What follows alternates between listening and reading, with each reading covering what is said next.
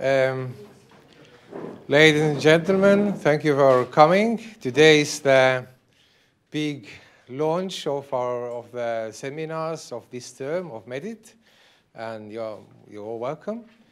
And this is an especially happy occasion because this is the first chance for all of us to greet Pia Tikka, Dr. Pia Tikka, who is now has become a research professor in our institute and the university.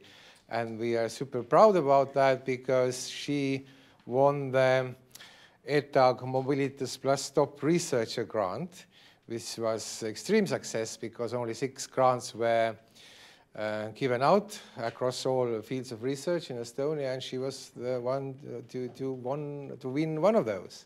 So again, congratulations for that, to you and us as well, I guess. And secondly, we are super happy as well because in some sense we have been dreaming about sort of to get going the research in the area of virtual and augmented reality. We have been investing into getting the new lab going. However, we have been lacking the people of specialized knowledge and expertise in this area. And the fact that we now got you to become a member of our team, there's a lot of hope associated with that, that we get this field of research as well, sort of going intensely and well. So without further ado, I will just tell you everybody that the big research project title is An Active Co-Presence in Narrative Virtual Reality, a triadic interaction model.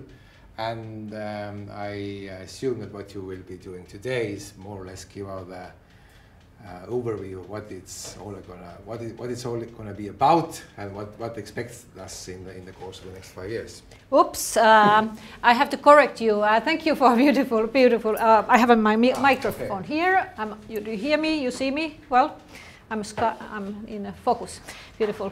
So what I'm going to present today, first of all, I have to say I'm really happy of gaining this position. I'm really happy to, in some sense, come back to BFM because I worked here in 2006, 2007 as a lecturer, and I mean since then and throughout the years I've had really strong sympathy and towards Tallinn University and towards Baltic Film and Media School and the work that you are doing here in Estonia. Anyway, so to correct Indrek a little bit of what I'm going to do now is to give an overview what I've done so far. So I will briefly touch the work on the virtual character, but basically it's just the overview of my expertise and what you can expect from me, and I also want to kind of emphasize. I don't want to first of all scare you all up because I'm going to show some neuroscientific studies, so don't be scared of that. Please feel free to ask questions if that field is not familiar for you, and if anything comes up that you want to know more about. What my research here will be dealing with is the facial dynamics between a virtual character and a viewer, and we will be doing also psychophysiological recordings on that topic with the Digital Technology Institute, and so I'm looking forward also to collaboration in that respect. But okay, I'm jumping to my presentation. First of all, of course, like my background is in cinema, so I'm a filmmaker. I've been working in international film productions and also directed 2 feature films, and currently also developing my 3rd feature film to be shot here in Estonia. But then I've also been all excited of interactive cinema and analytical structuring and developing models of systems, interactive systems, with expertise in my team, and then have been doing research on neurosciences. The content of my presentation will, first I describe my understanding of narrative cognition, then I discuss a little bit of model of narrative nowness, and then we go to the case study of enactive avatar, and then to the conclusion. I think I have 45 minutes and I have approximately 45 slides, so that means that I will be rushing 4, and maybe I need to jump a couple of slides depending on how much middle of presentation discussion we have here. But as I said, feel free to interrupt me anytime. Okay, so cognition, I would like to suggest that cognition as such should be regarded as narration. So narration is an inseparable aspect of human mind. It's an omniscient umbrella for memory, emotions, learning, anticipation, and all these aspects that we assign to mind, functions of mind. Cognition also, I assume, can be modeled as narrative structures. So this is a proposal that I'm putting out. Dynamics of narrative cognition. So human mind is continuously constructing and reconstructing narratives, recycling what one already knows, which is previous experience, and updating narratives with imagination, anticipation of the future experience, and creating coherence by filling up gaps as like a sense and meaning-making processes. And we can find a theoretical background from, for example, from 1976, from cognitive ecology from Ulrich Neisser, and also like a lot of neuroscientific studies have recently been looking at these aspects of human mind. But so the human mind is never still, it's dynamically, continuously updating the experience. My theoretical background builds very strongly on enactive cognitive sciences, which means that our mind is enactive. We are part of a dynamically holistic world. Our emotional embodied, and we are emotionally functioning. We are embodied. We have brain-body system tightly connected, which is embedded in the world and also extended to the world outside. So when we talk about digital media, for example, in that sense, we have outsourced our skills and abilities to the world, especially like I can refer to Andy Clark and extended mind ideas on this sense. What I'm interested is a person-to-person interaction, and especially here, narratives. We can see them simulate social interaction. They establish models of social interaction. They shape human social behavior in general and stimulate physiological body-brain system in a person-to-person interaction context. And understanding the other, how our mind works. We have the functions built in our brain and our body-brain system that we understand the actions of the others just by observing them without any verbal description.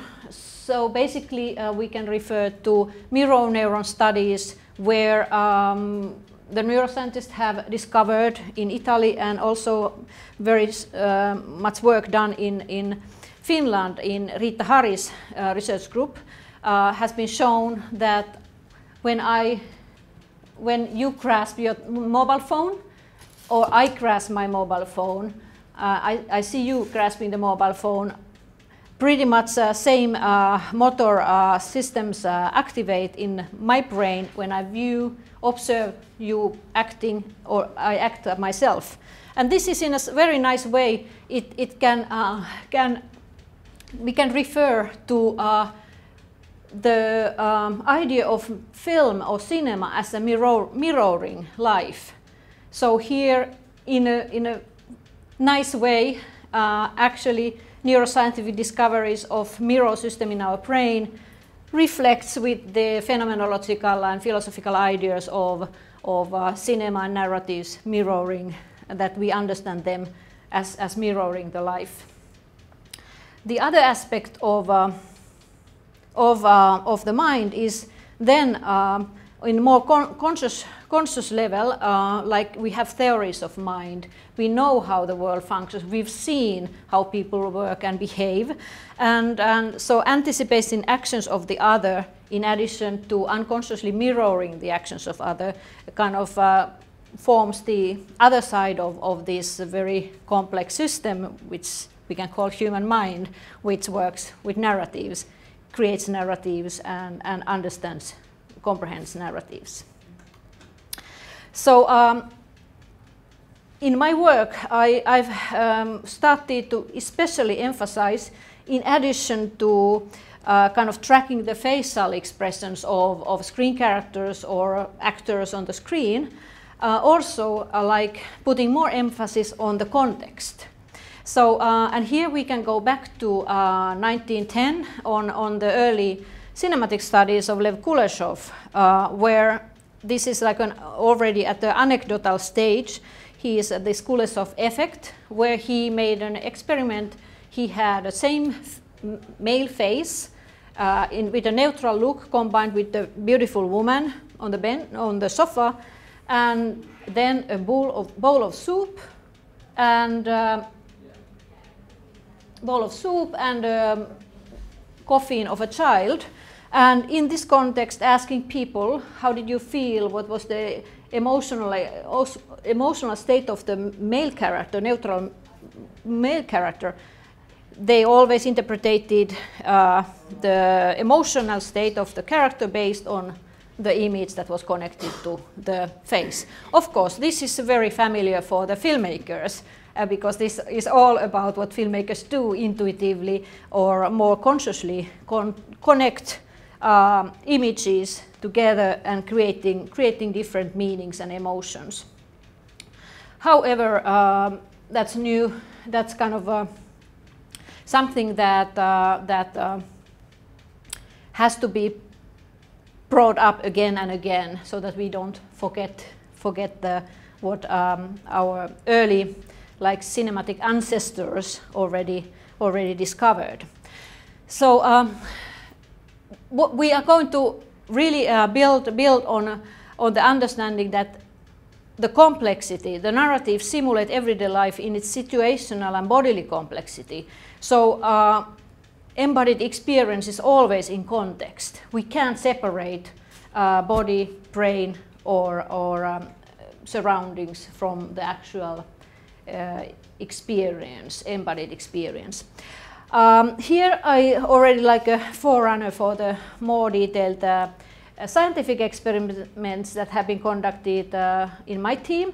I want to bring into attention this study by my colleagues, Lauri Numema and others in Aalto University. Here, this is a very simple test where the test people kind of colored the human body on a web-based interface, human body, depending on the emotion that they experienced. So if which part of the body you feel activate when you feel anger, which part of the body you feel that are deactivated when you feel anger. And people did kind of color code the bodies and different emotions. And what they could actually find out was that they could find intersubjectively correlating color codings or codings of the experiences between different emotions.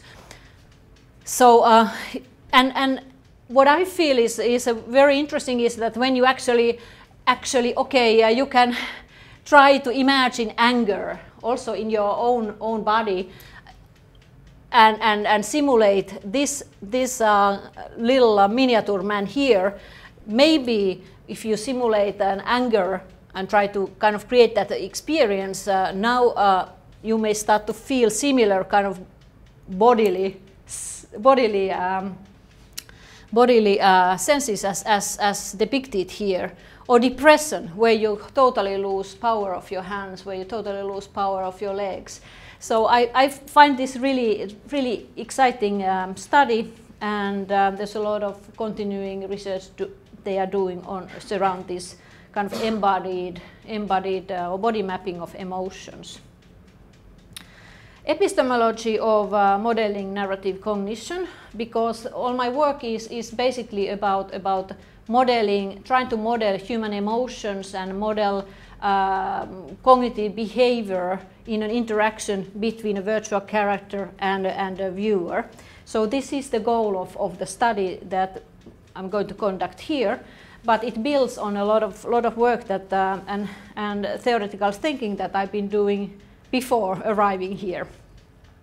So especially important is what is also in my research project title is a triadic interaction model. So triangulation of different kind of dimensions of human experience.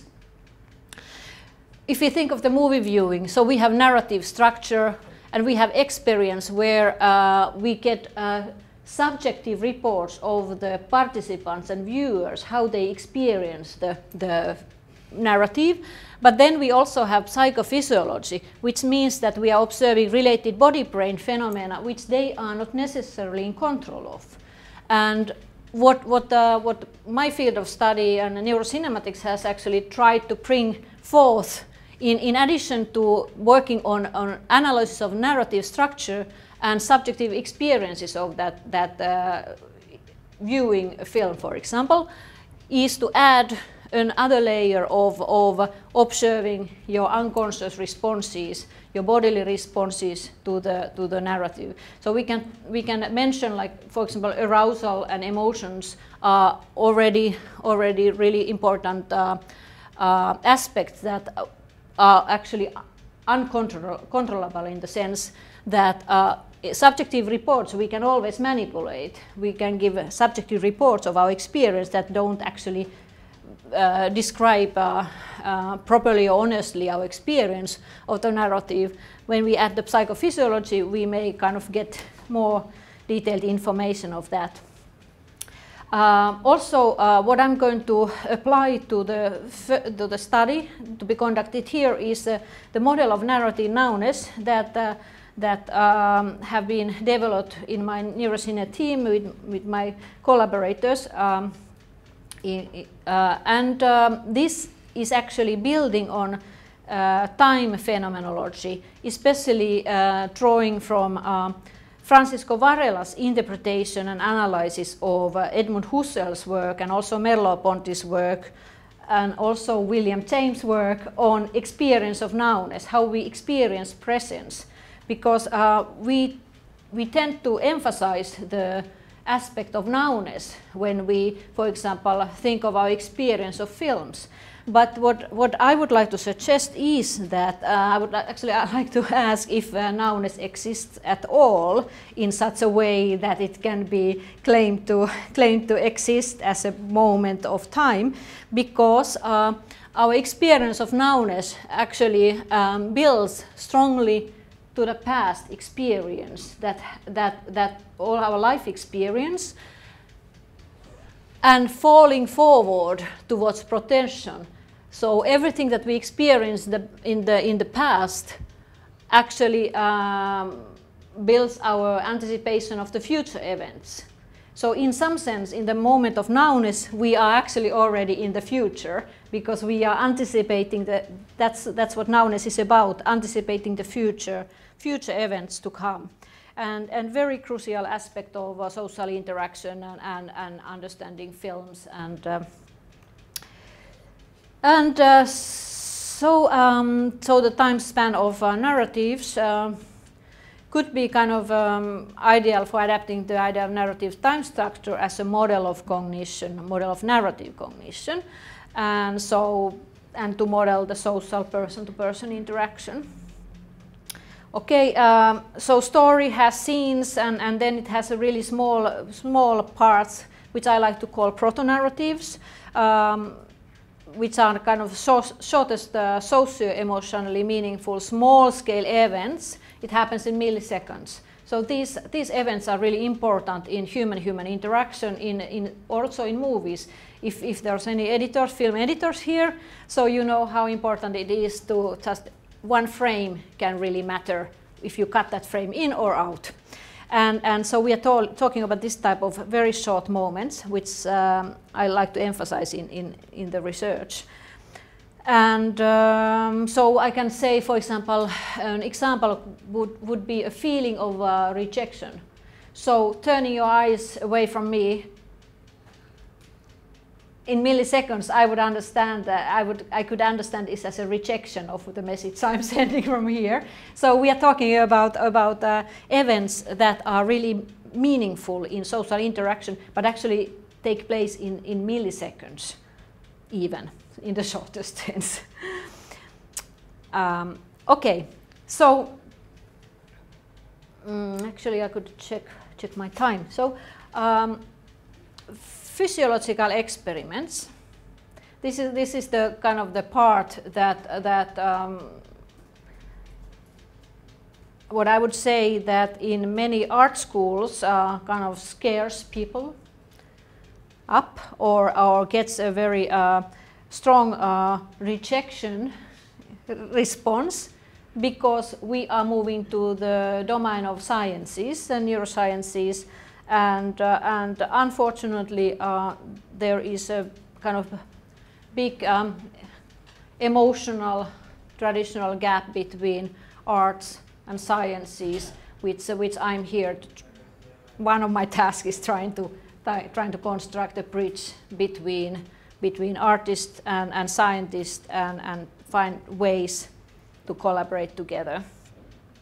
Okay, but so I've been working with physiological experiments with movies, and especially with the method of free viewing of movies in the heavy-duty brain scanner, functional magnetic resonance imaging, which means that you are pushed into the tube, laying down and pushed into the tube, and you watch the movies as a back projection, and you get the sound coming from your ears.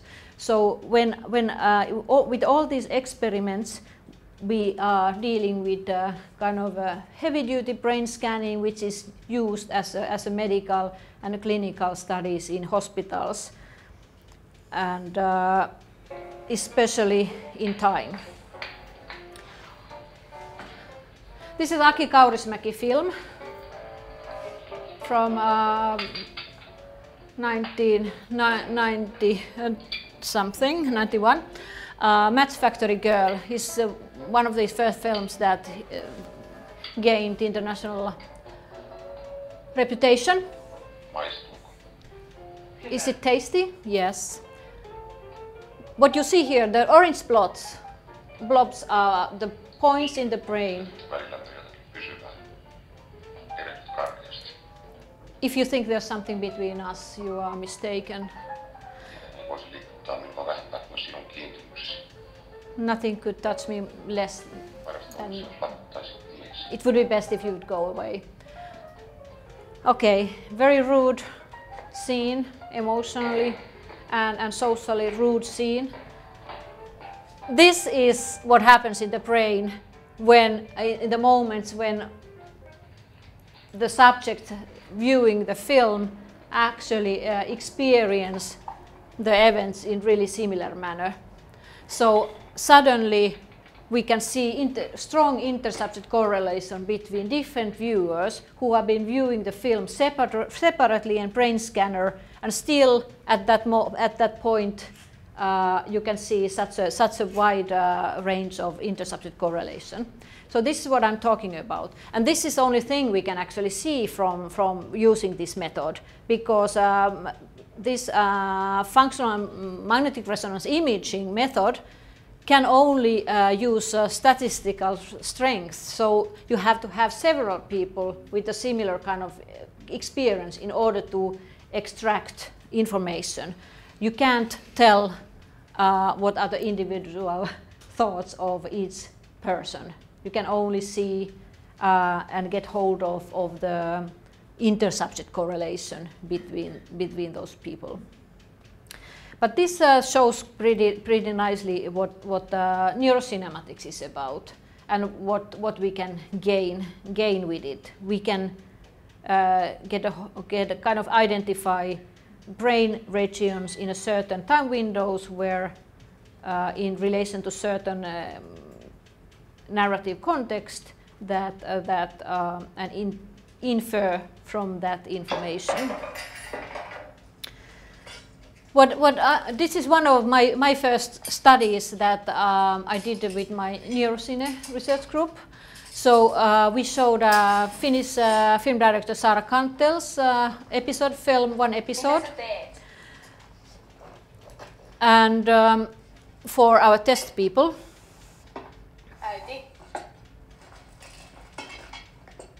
What are you doing, Mom? Mitä sä teet? Kuuleeko sä?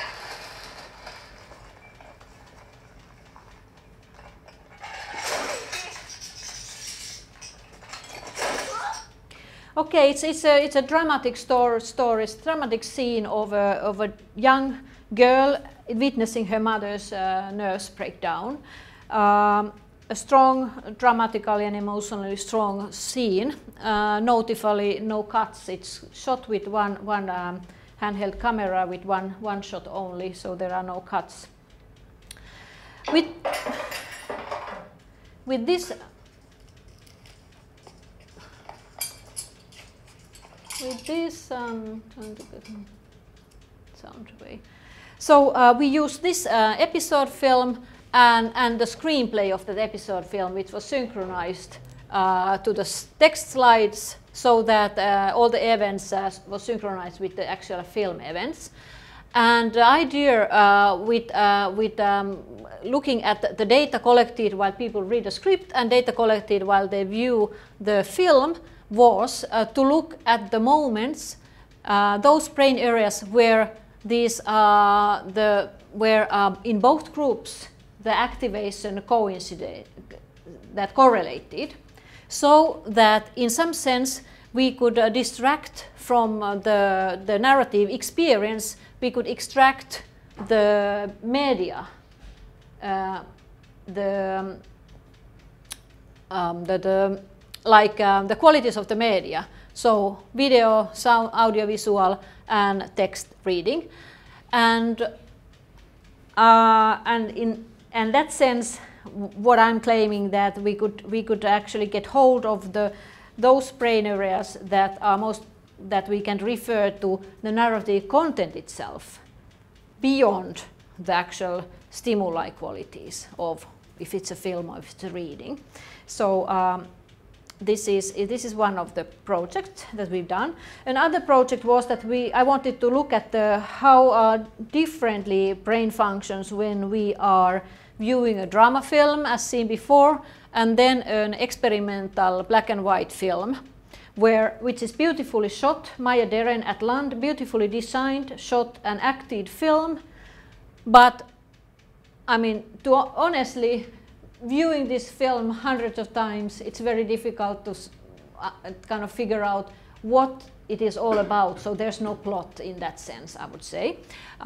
Okay, you may argue with me, but the point is that in no point of the film you actually get a clear understanding of the motivation of the character and the kind of the dramatic drive of the character where she's aiming at. While in this other film, it's pretty clear, the dramatic sense.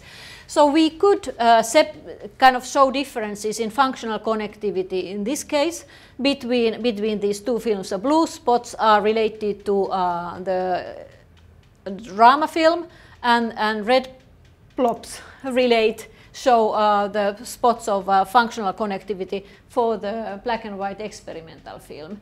And once again, this is without going into the details of the analysis here, just to show you that with this method it is possible to find like regions and functions of the brain that connect to the different aspects of the moving image.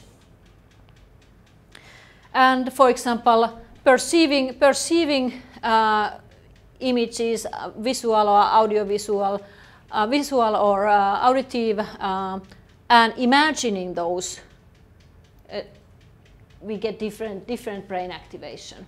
So also the imagination takes place in different parts of the brain than actually the perceiving the images.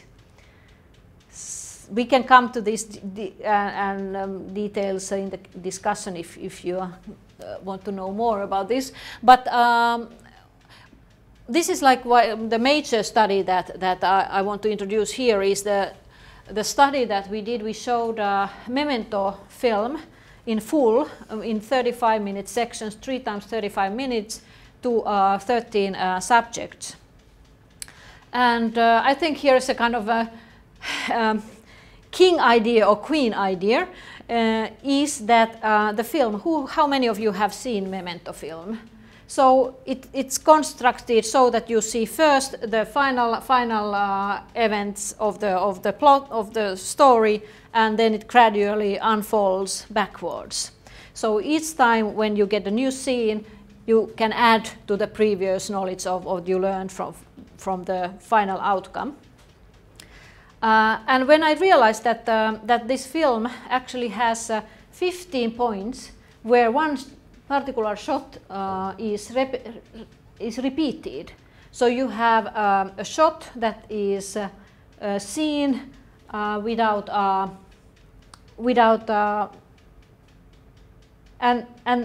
so here the man jumping on the windshield, that's one of those moments which repeats a second time in the film. And so I realized that at these points of this repetitive shot emerging, you actually do a reconstruction of the narrative. And what is important here is to emphasize that that in general it's really difficult to get hold of the kind of individual floats of the thoughts in the human mind when one is watching the movie. Especially like those moments where you could actually capture a certain, or argue that, or assume that certain time window within the movie is that particular time frame where all the viewers are most probably doing similar kind of cognitive efforts. So here I was assuming that at these points when you have first you have you see the shot in the flow of the images, but you don't know that that's the one that will be repeated. You don't expect that, and it's repeated here. So you immediately calculate, okay, this scene and that scene actually go together, and that in that moment you do a reconstruction of the brain. And what we discovered, so we could identify certain parts of the brain that are actually functioning similarly between different people at these particular moments of the time. And they do so only at these particular moments of time, not elsewhere in the film. So, so it's kind of the assumption is that these regions of human brain do execute a continuous sense-making and reconstruction of the current situation in a dramatic narrative context. And so there's this retention and protension processes involved, and same functions are assumed also to sense-making, any sense-making processes in everyday social context, but this is for future aspects. Okay, so we are getting closer to the study, the enactive system of narrative system that we will be developing and studying here.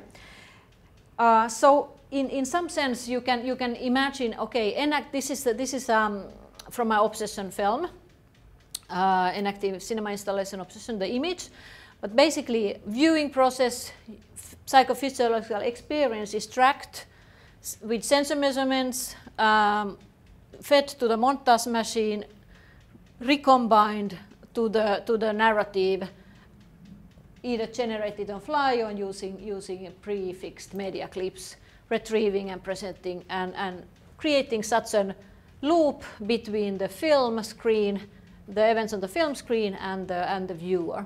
So this is a kind of a model of a skeleton of the enactive loop and enactive experience happening in an unconscious manner. So enactive are differentiating from interactive, where you actively manipulate the scenes and events. In enactive, you feel and live by the events, and this bodily experience is tracked and interpreted back to the story.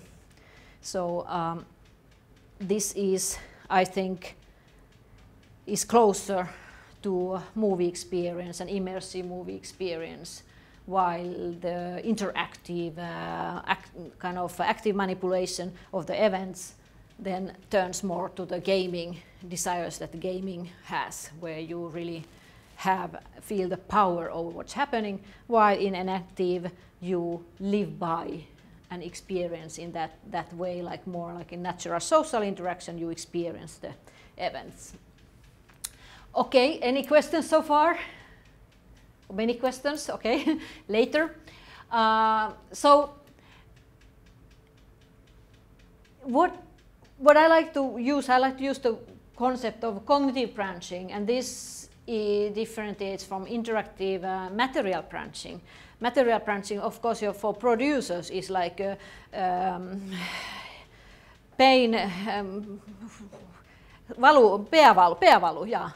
P-value for producers, the material branching, because you have to produce huge amount of material in order to create different tracks of the story.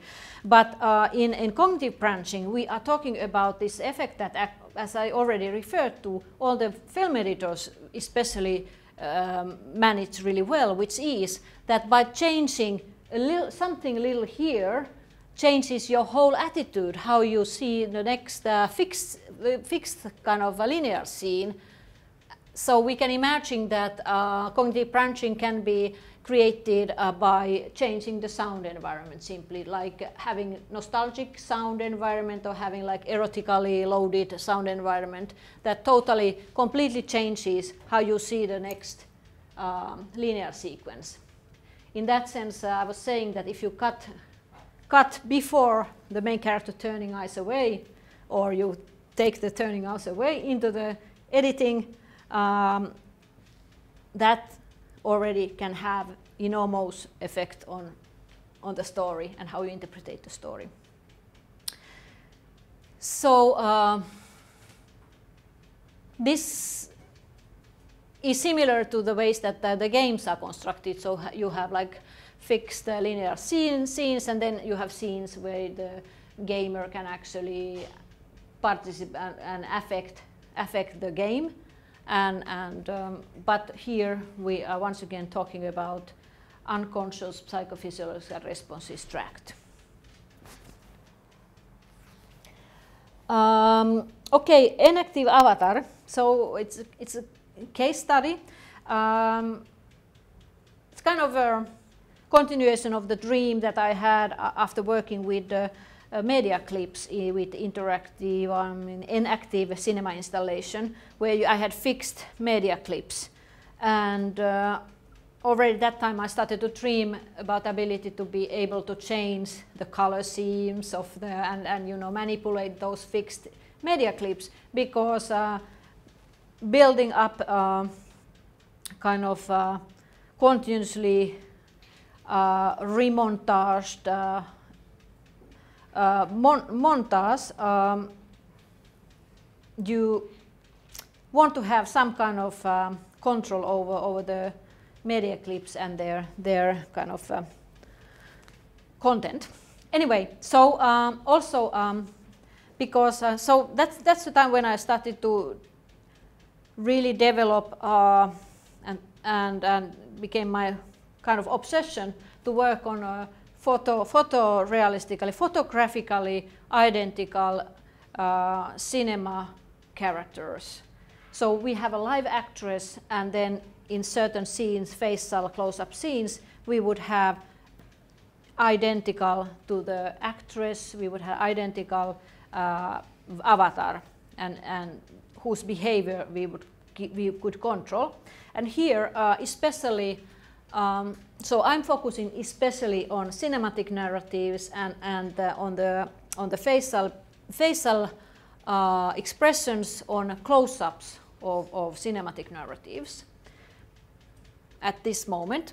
And here we have especially then we have like direct eye gaze, which invites the viewer into an inactive non-verbal dialogue, and there can be modifications of expressions and psychological moods of the character on the fly.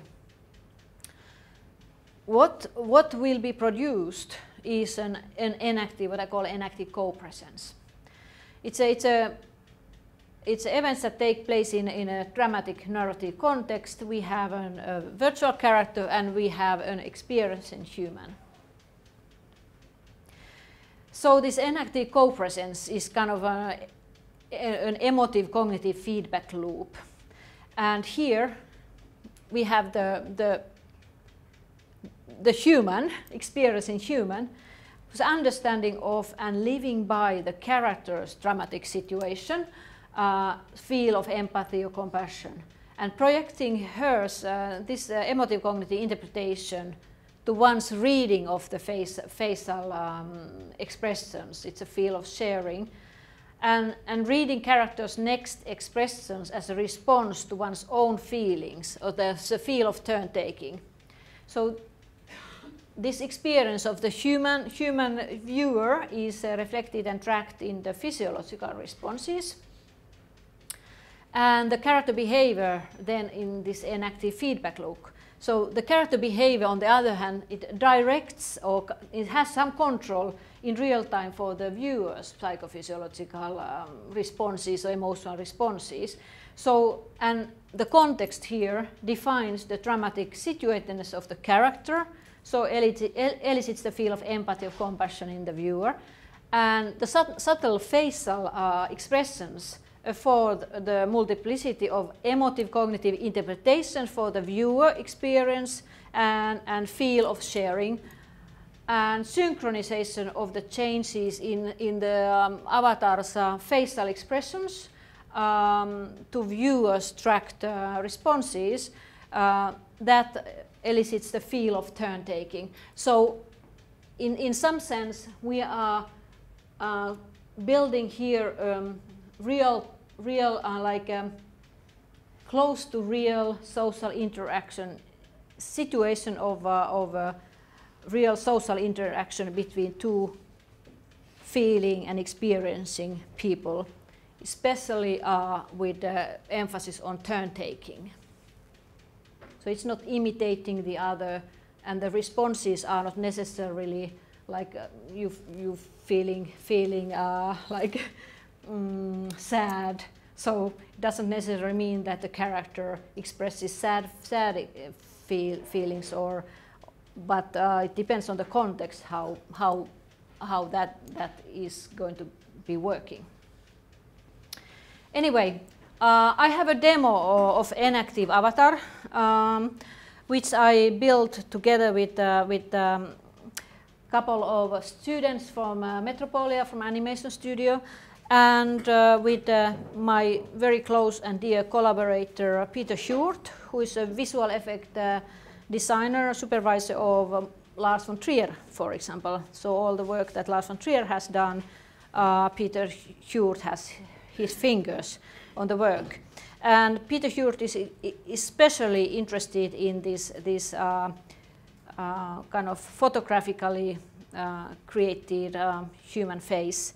So I let the video talk on its side. About our Unity version of the inactive avatar, and it's a single scene from the Maiden of Dusk project as a Unity inactive avatar.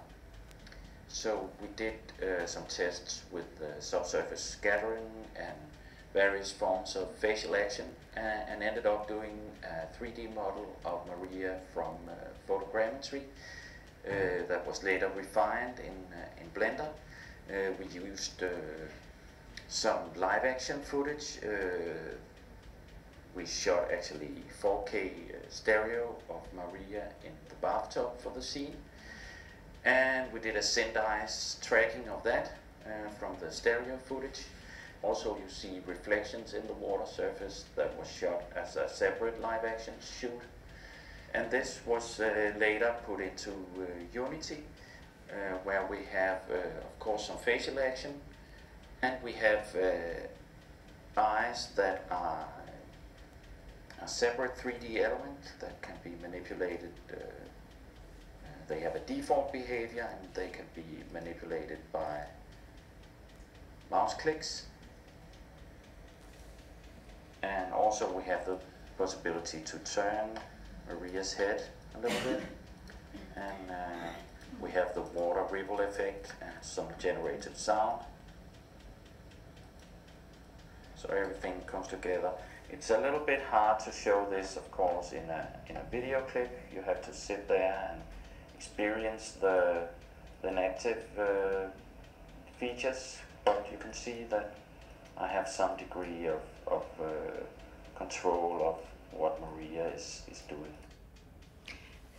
So here, to repeat, so this is a kind of proof of concept of the idea of the triadic interaction, where we have the independent viewer, human mind viewer. Then we have a screen character that we can understand as an independent character also. And then we have the fictional context. So there are three different aspects that are manipulated, or that we can kind of, that we are included in this. Okay, yeah. So any questions of this?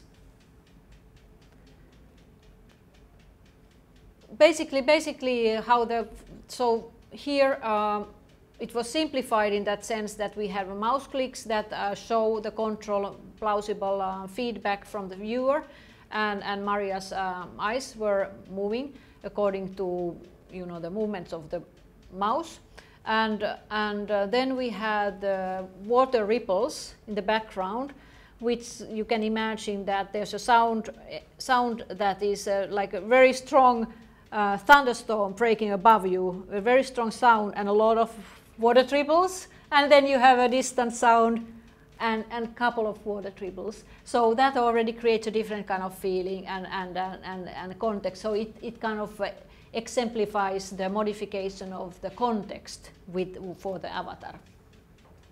Okay, but kind of a proof of concept as such. And we are at the conclusion. So enactive mind theory is really an explanatory framework for that I draw from for this dynamically holistic narrative cognition, and narrative reconstruction as the elementary constituent of enactive cognition and related predictive processes. The model of narrative nowness with the retention and protension describes time and context-dependent narrative dynamics and person-to-person interaction in social context. And then, like finally, the enactive avatar viewer co-presence should somehow model the real-time simulation of person-to-person interaction. So, ready for the questions? Thank you.